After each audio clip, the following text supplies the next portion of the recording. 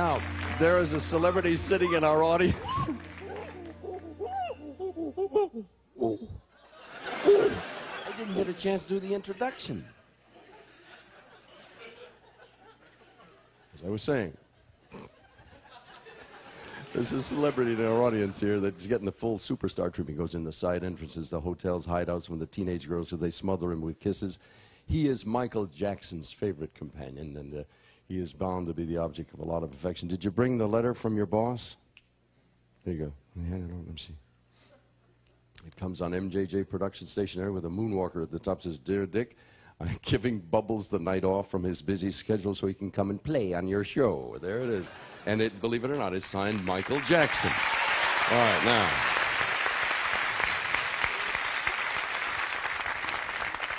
I met you about 2 years ago, Bubbles, and you've had a lot of publicity in the meantime. You still the same sweet old chimp that you always were? The same person? Don't do that. You didn't mean that, did you?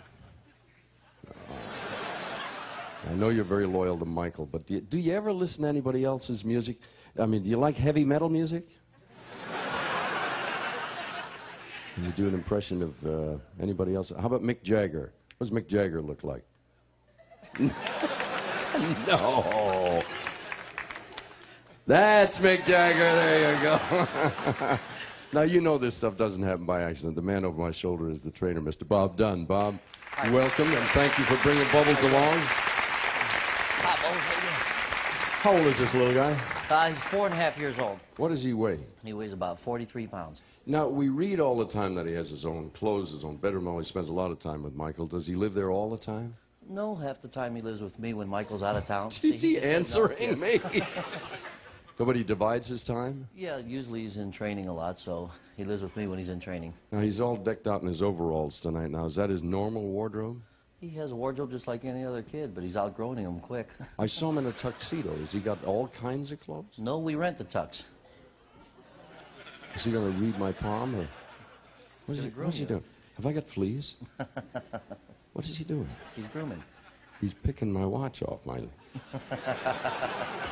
No, he's seriously, he's looking to see if there's anything there. He's found a little piece of hair on the back of those fingers. You got hair on your fingers, too. See? It's the same. He's traveled all over the world. Do you have any difficulty getting him in and out of countries? We have to pull a lot of permits, but we do it. He loves traveling. What are his favorite pastimes? What does he do? Does he like what people like? Sure. He loves to play pillow fights, tickle, chase. Can he moonwalk? He does his version of moonwalk. I want to see this. Okay. If Michael Jackson's friend can moonwalk, I'll know where Michael learned all of that stuff. Let me see you do your stuff, Bubbles. Moonwalk. All right. You're a good old guy. Thank you, Bob, very much. Thank you. Thank you, Bubbles. Nice to have you with us.